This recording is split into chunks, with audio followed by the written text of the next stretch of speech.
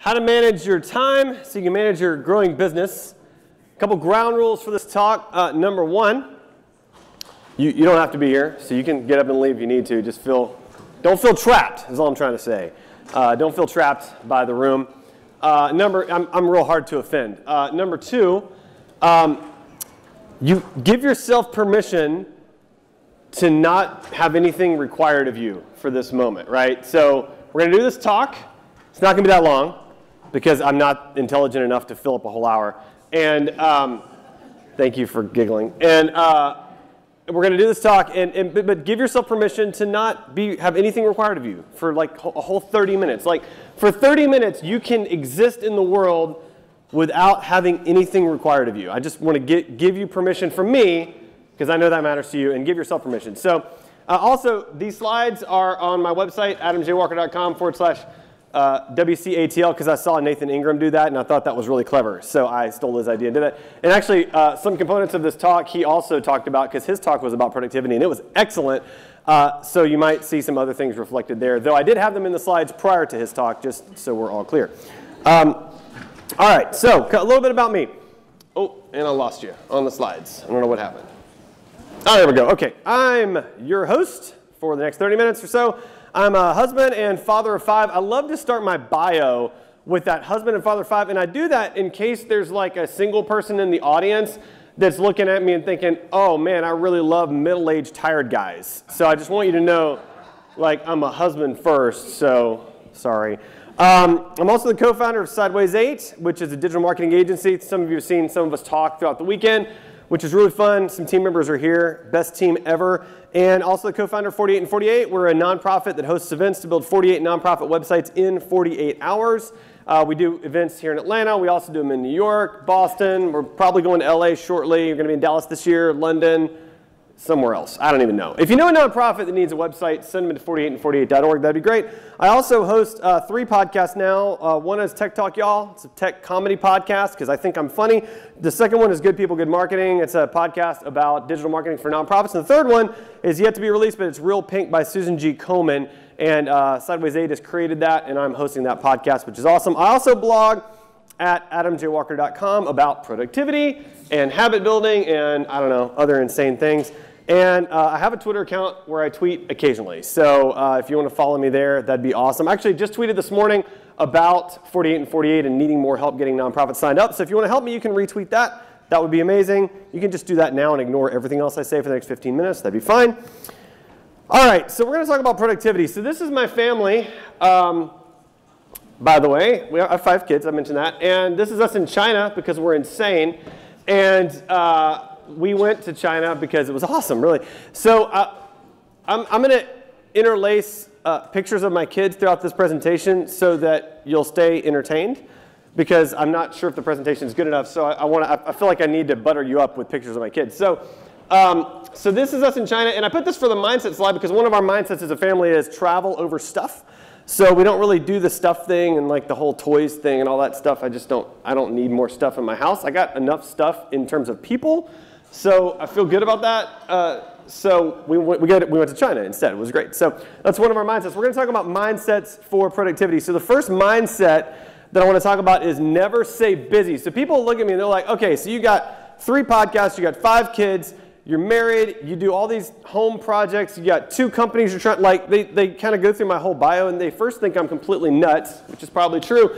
And the next thing they say is, you must be so busy.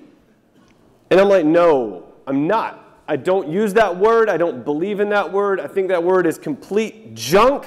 I never use the word busy. And here's why, right? So busyness is like a goldfish. It grows to the size of the bowl that you give it, right? Like, so I don't know if you know this, but like goldfish can grow like real big. Like my father-in-law has a goldfish in his pond, and I swear the thing's like this big. It's a goldfish.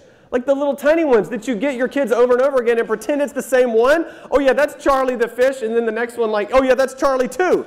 You know, Charlie just went on vacation for a day while we went and got another Charlie. It's cool, you know?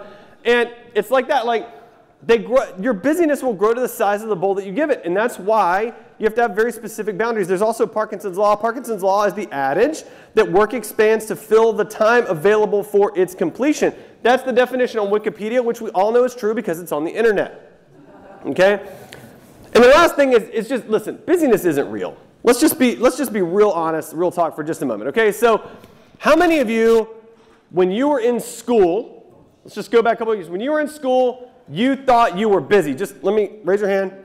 Man, I was super busy in middle school. Like, I would get home and I'm like, I got so much homework. I'm so busy. I can only play outside for like 4 hours. You know? And then, like, how many of you, like, you get in an adult relationship, like, not a kid, but like a real relationship, like a real one. And then you're busy because you got another person now. How many of you get in a real relationship? Just raise your hand. Come on, be honest.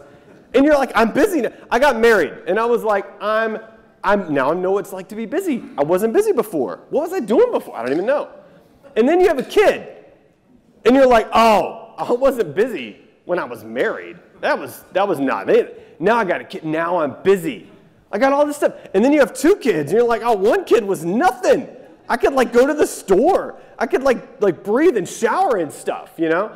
And then you have like 3, and like now I'm at 5 kids, and I look back and I'm like, I'm just not busy. Like, it's just not real. Busyness fills the space that you give it. It's not a real thing. You don't have to be frantic. You don't have to be busy all the time. So never say busy. Don't be busy. You don't have to be busy. You can give yourself permission not to do it. Next mindset, do less stuff. How many of your daily tasks are truly impacting your business? Like, give me a number.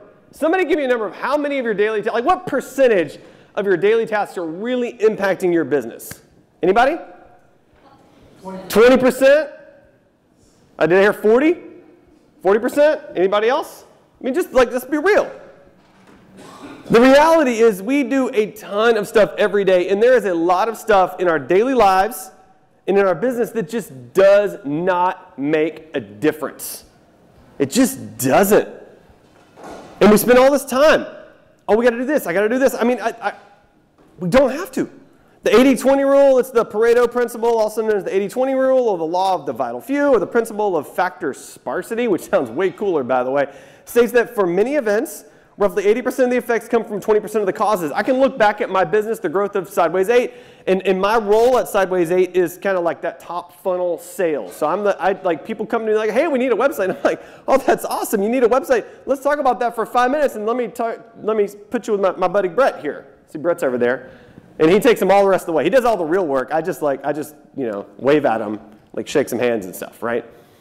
And if I look at my daily tasks, in reality, very little of what I do is directly impacting that. But that's the thing. That's the thing that I do. I bring in business. And so one of the things I'm working to do is do less stuff. Because the reality is so much of what I do ends up being fluff. Some of the conversations that I do, a lot of the meetings that I take, I don't need to take them. I don't need it. Or they don't need to be an hour.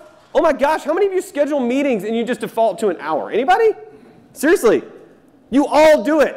Oh, we got to have a phone call. It's an hour. Why? It doesn't need to be.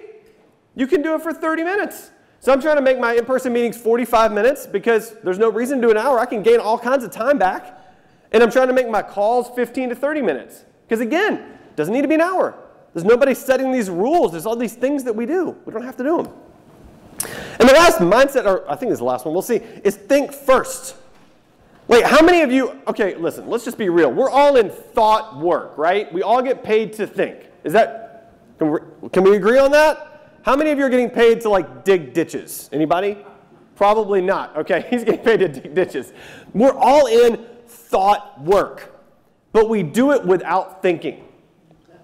Let's just be real.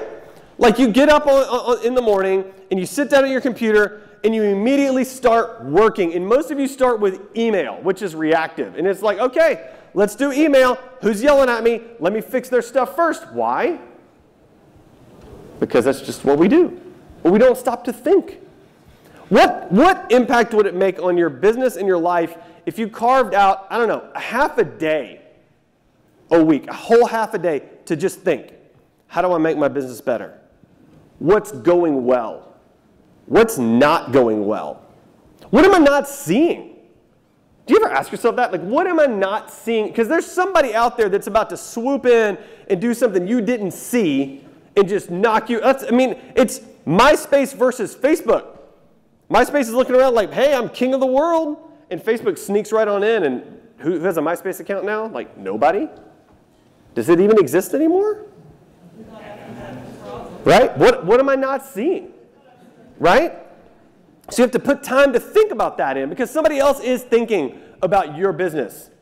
Somebody else is thinking about how to get that client. Somebody else is thinking about how to win at what you're trying to do.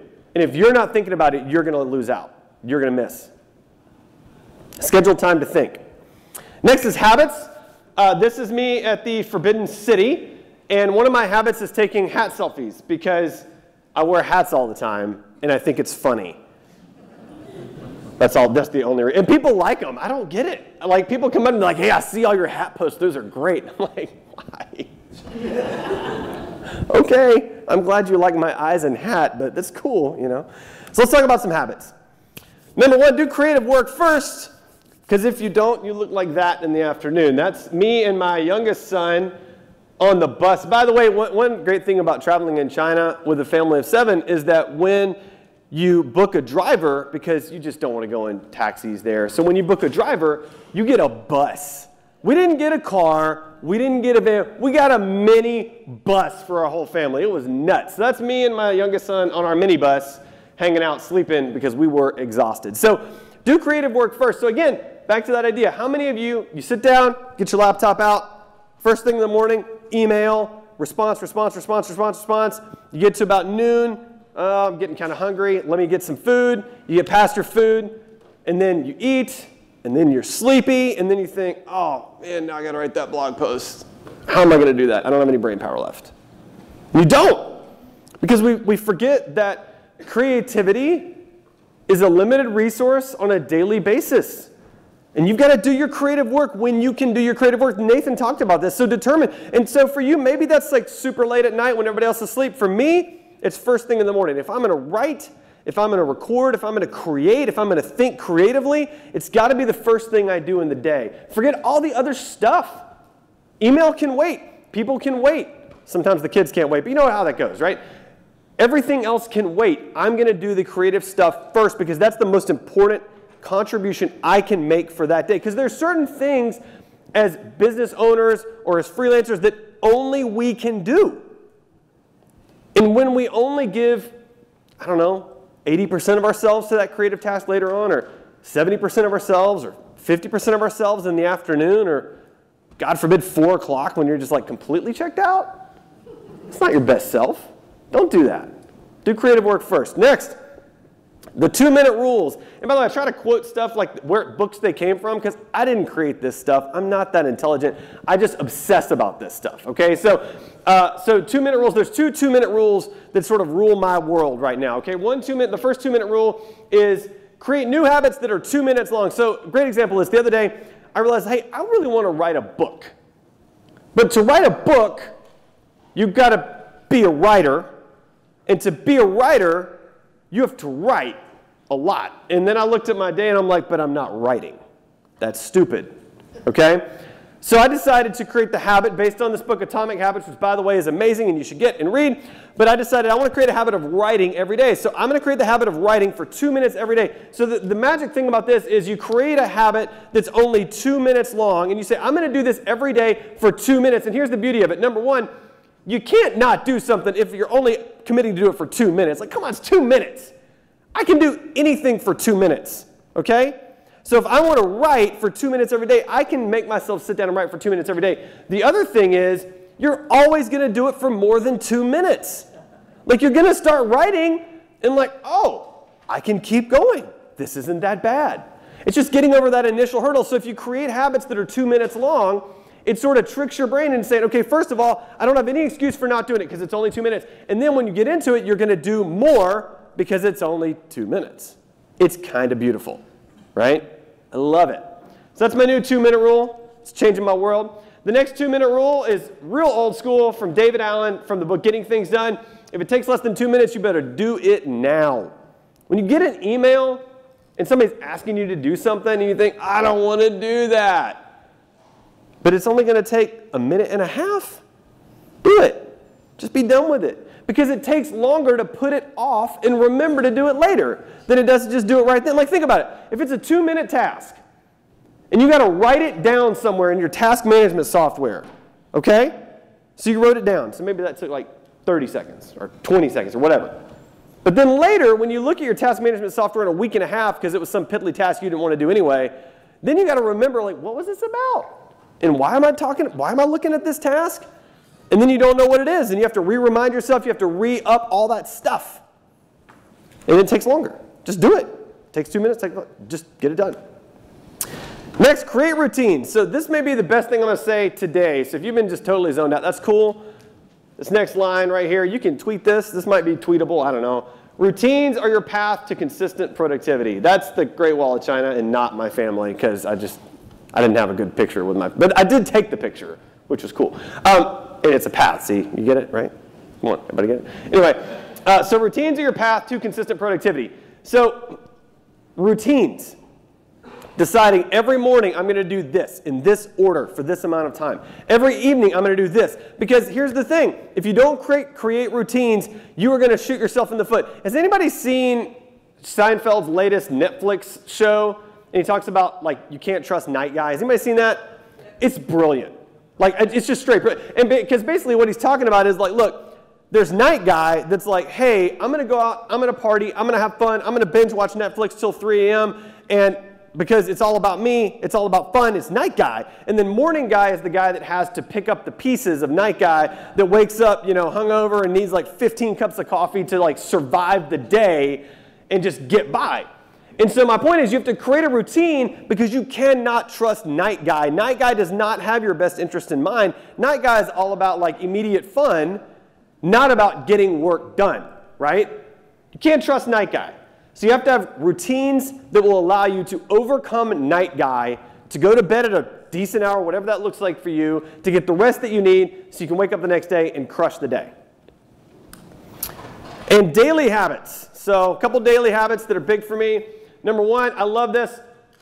At the start of each day, just write down 3 things you will do that day, absolutely no matter what. Nothing fancy here. Take out a piece of paper and a pen. Write it down. What are you going to do that day that's going to make your business better? What are you going to complete that day that's going to move the ball forward? What 3 things? Only 3. What 3 things are you going to complete that day? Next habit, clear out your email. And you can do inbox 0 if you want. I like inbox 0. Some people can't handle inbox 0. But the point is, you got to make sure all the communication is complete every day. Because if you're leaving stuff out there, if you're leaving people out there, they've communicated to you, you haven't communicated back, it gets weird, right? It just does. So set expectations around your inbox. Make sure that communications circle is complete. But as a part of that, look, set email limits, okay? Like, for me, my team knows, all clients have always known, I do not check email after 5 p.m. I don't work after 5 p.m., by the way. I do not check email after 5 p.m. I do not check email on the weekends. I do not work on the weekends. Period. Ever. End of story. That's it. Except for maybe like a word camp. I just don't do it. I will not do it because work also is like the goldfish. It'll fill up the time that you give it. It's that Pareto principle. I just won't do it. And you know what happens? That means that I have to focus on the tasks that are the most important and everything else just goes by the wayside. All the stuff that I would have done that I probably didn't need to do, all of it's just gone because I only got a certain amount of time. Because I'm going to be at dinner with my family at 5:15 because we eat stupid early. Because I go to bed stupid early. Because my kids go to bed stupid early. Because I have to have sanity, okay? That's just being real. I got to put them to bed so I have some sanity in my life, right? So set email limits, whatever those are for you. Like this idea that you have to respond to an email like 10 minutes after you get it, 5 minutes after you get it. No. I check my email 2 or 3 times a day. That's it. You will hear a response from me the same day. That's all you're going to get. It may be hours. That's all you're going to get. Set email limits. Make sure people know what they are. I even have a tagline at the bottom of my emails that says like, hey, I'm only checking this a couple times a day. You'll hear from me shortly. I'll get back to you today. Also, get everything out of your head. So this idea like, oh, I'll remember to do that tomorrow. You will not. You won't. And then tomorrow you'll spend 15 minutes trying to remember what you were supposed to remember. Just get it out of your head. Write it down. Put it somewhere. Have a system for it somewhere. We're going to talk about that more in a minute. And then set your stop time and stop. This is a big one for me. Again, I set my stop time at 5 o'clock. If the clock hits 5, I'm done. I don't care what else is going on. I don't care what's happening. Now, if there's some like major event, there's some website down or a server's down, like I'll jump in, I'll help out where I can there. Like let's be real. But if I'm an email or I'm working on a personal project that can wait, or I'm working on a whatever, like it hits 5 o'clock, we're done. And what's great about that is it forces me to prioritize. So when I hit 3 o'clock in the afternoon, it's like, all right, I got 2 hours. What am I going to get done with that 2 hours? And then I know what I can get done. I know what to accomplish, right? So set a stop time. Because you people that are working like till 9 o'clock, like with this unlimited stop time, it means you work unlimitedly. I don't think that's a word. It's not good.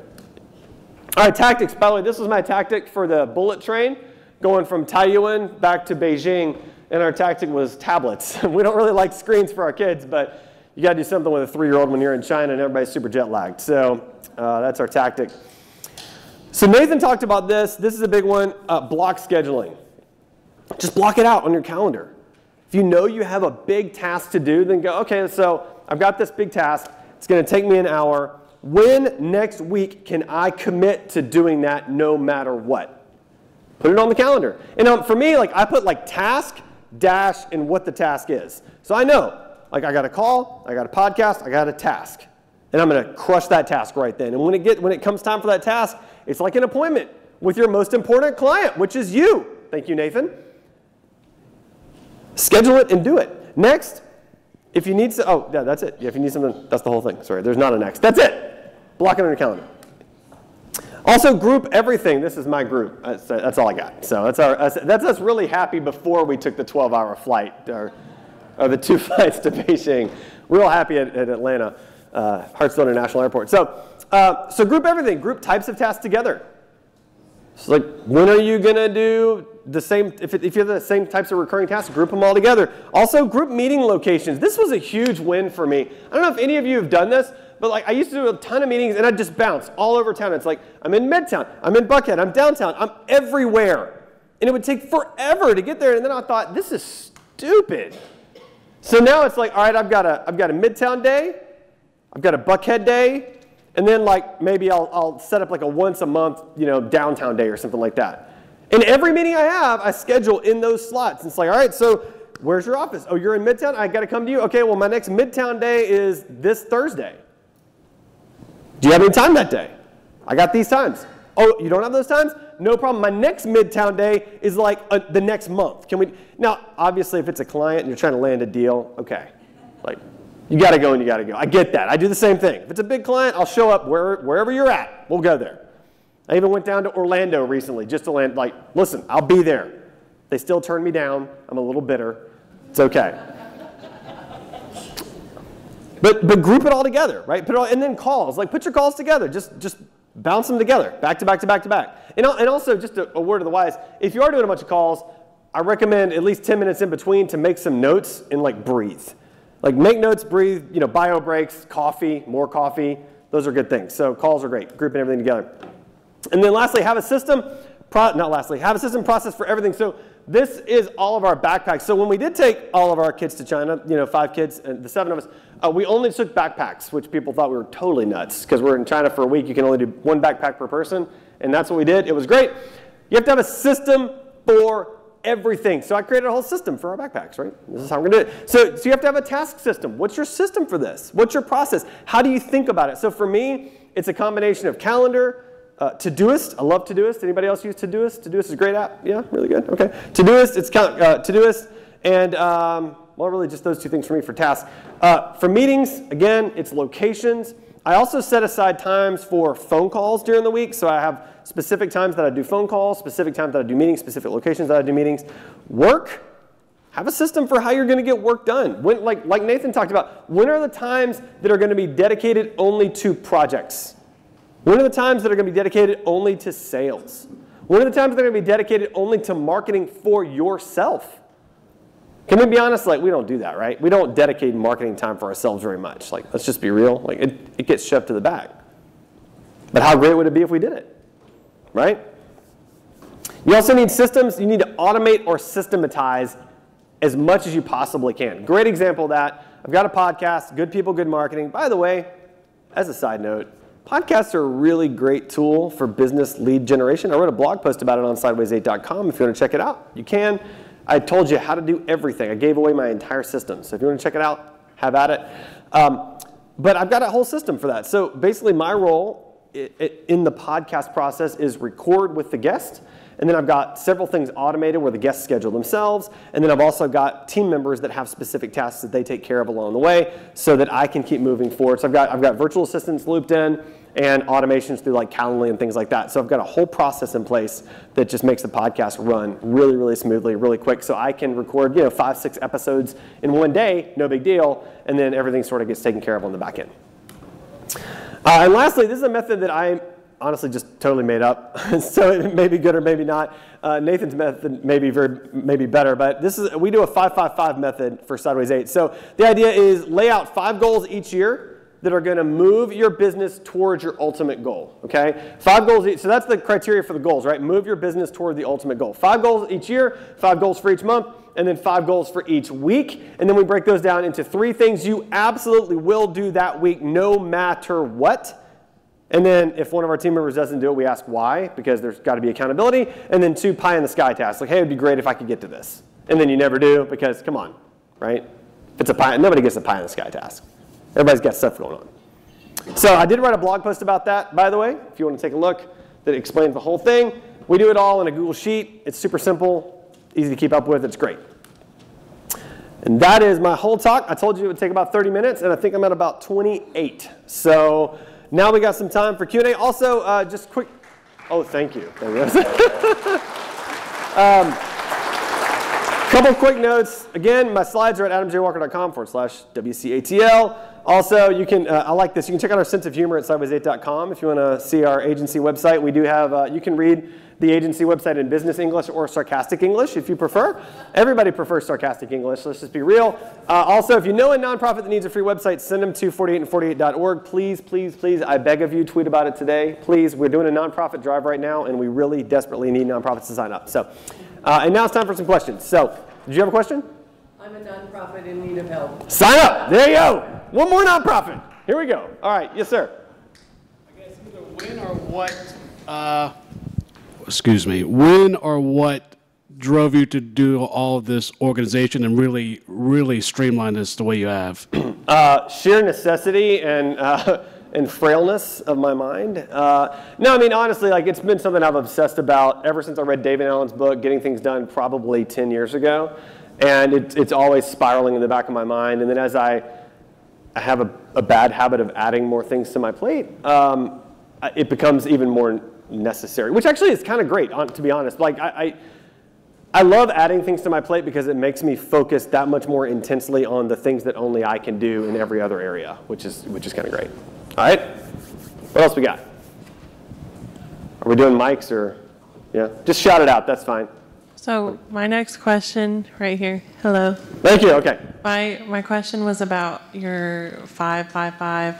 Yep. So do you guys set those as a team or do you assign them? And then I wanted to hear a little bit more about the accountability with the... Yeah, so we do it in a Google Sheet. Each person sets their own. And there is the assumption that if yours sucks, that we can challenge you on it and tell you it sucks. And then, honestly, the accountability is if you don't get it done for the week, we highlight it in bright red so that everybody knows that you didn't get it done and it's public shaming. So actually, I highlighted one of mine in red for last week, to be quite honest. But then you highlight them in green if you did get it done, and then you feel really good about yourself. So, but public shaming works really well, honestly. Yeah. Mm-hmm. What are some of your favorite productivity apps or tools, and how do you also deal with it if you're one of those people who hypothetically thrives on being busy and having a full to-do list and gets almost more anxious relaxing? Yeah, that's a great question. So tools, Todoist is a big one. Also, our teams use Teamwork, which is great. And then Trello is pretty amazing as well. We use that for 48 and 48 quite a bit. And for those that thrive on busyness, so I forget if I heard Nathan say it or somebody else, but busyness is not a badge of honor. So I think you have to be careful about identifying with busyness as success. And I think that's the problem with our culture is we identify busyness as success. So when somebody says, like, hey, how are you? You say, I'm busy, and that way they think that you're successful. And in reality, I don't think that's true at all. And so, I think for those of you that just need your stuff, you don't like downtime, like that's fine. You don't have to have downtime. You can have organized, productive downtime, right? But it's this idea of frantic busyness that I think we have to get past, if that makes sense. Because I'm the same way. Like I want to know what I'm doing. Like I want to keep going, but I don't want to be busy. If that makes sense. Yeah. Hey, so you said you use Teamwork and Trello, and those are good ways to do like the task management. What do you do about getting your processes documented and your roles and responsibilities and kind of the higher level business process mapping? We're getting better at that. We use honestly a lot of Google Docs. So we have a defined process for creating processes that fortunately I did not even create. Somebody else on our team created it and it's fantastic. I think Julie might have created it actually. Julie's right here. So you can maybe ask Julie later. But I mean, we have a process for creating processes and we walk through that and like, here's how this works so that everything is legitimately mapped out in a way that is scalable. Because if we're all honest, we want to grow our businesses. And the reality is you cannot grow your business unless you have processes in place. You just can't do it. It's just not possible. Yeah. Okay, what else? Who's next? Somebody else from Mike? Yep. Hi. What do you do? How did you get so that you could do calendar blocking and like follow your calendar? Because I hate calendar blocking and everybody says calendar blocking and it makes me crazy because I'm defiant and my calendar will not tell me what to do. Yeah. So I honestly, the best thing you can do in my mind is accountability. So I try to be accountable both to my team and also to mentors. And so there are certain things in my life that are super important to me that I hate. One of those is getting up at 5 a.m. every day. People think like, oh, you get up at 5 a.m. every day. You're a morning person. No, I'm not a morning person. I hate mornings. Mornings are the worst. I'll kill you. Okay? There you go. But I have a mentor and friend, and I text him every single day that I get up. And if I don't get up at 5 a.m., he busts my chops. And because I know that's what's best for me, right? So same thing. I would get a mentor in a heartbeat, a friend, accountability partner, somebody like that. Yep. Hey, Adam. I was in the session that you did, the 48 and 48, a couple of years ago when you had just kicked it off. Sure. And so I'm glad that it carried on. What criteria do the charities need to reach a certain or have specific criteria? Simple, real simple criteria. So every charity for 48 and 48 is three things. 501c3, so nonprofit. 501c, it's actual nonprofit. 2, under $3 million revenue per year, because over $3 million, their sites tend to be too complex, and they should probably just have a budget. And 3. Generally non-religious, non-political. What I mean by that is, so like if there's a soup kitchen that meets out of a church basement, that's fine, but we're not going to do a website for like a place of worship because we don't want to end up in that awkward situation where we have somebody of one religion building a website to promote a different religion. That's weird. So we're not going to put somebody in that position. So that's pretty much it. All right, what else we got? Yep.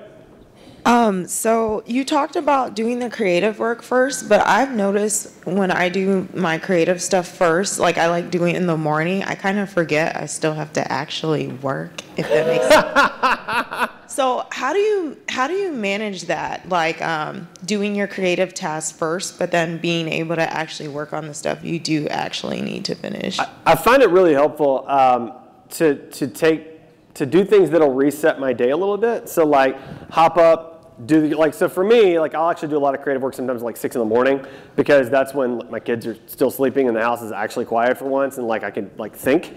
And so like I'll do that, but then I'll have my breakfast like after that. So it sort of almost like resets my day so I can sort of get started. Or like same thing in the afternoon, like I've gotten a bunch of stuff done in the morning, I've eaten lunch, I'm getting to that sluggishness, like go take a 10-minute walk, get out in the sunshine, like reset my mind a little bit, and then I can come back and start doing some actual work.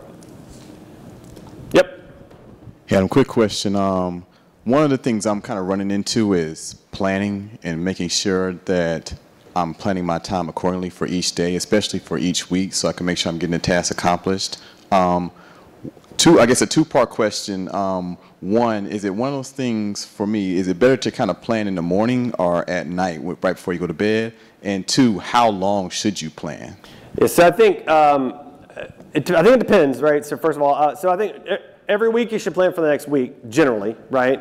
So every month, I have a mentor that said, once a day, plan your perfect day. Once a week, plan your perfect week. Once a month, plan your perfect month. And every once in a while, plan your perfect lifetime. He's pretty brilliant, so that's really what I try to adhere to. So as far as time goes, I mean, so planning your week probably takes a little longer. I'd like give yourself a good hour to plan your week. But for planning like your day, planning tomorrow, I mean, a lot of times if you plan your week well, planning tomorrow is 5 minutes, 10 minutes. really, really short. As far as when you should do it, for me, I do not, when 5 o'clock comes, I'm off, I'm done. I do not want to think about work. I am dad mode, full out. I don't want to come back to work. I'm just not going to do it. So I would never plan at night personally. Some people, they can't go to sleep unless they plan tomorrow. And that's fine. Like if that's how you're wired, you can do that. For me, I'm not going to do that. If that makes sense. All right? Over here, same spot. This is like the popular table for questions, right? It's like where we all kind of figured out what we wanted to ask you. Yeah. Quick question, then like a follow-up question. So 5 o'clock during the week, you're done. Do you work on the weekends at all? Nope. No. Okay. So when do you find time for that like intense, extreme focus to really drive the needle forward? Are you just booking that throughout the day? Yep. I try to do it on Mondays. Okay, My goal is that, so we typically will do some like team kickoff meetings early in the mornings on Mondays, and then I try to lock down from there, and all Monday morning up until just after lunch or just at lunch is like my time to like really plan, think.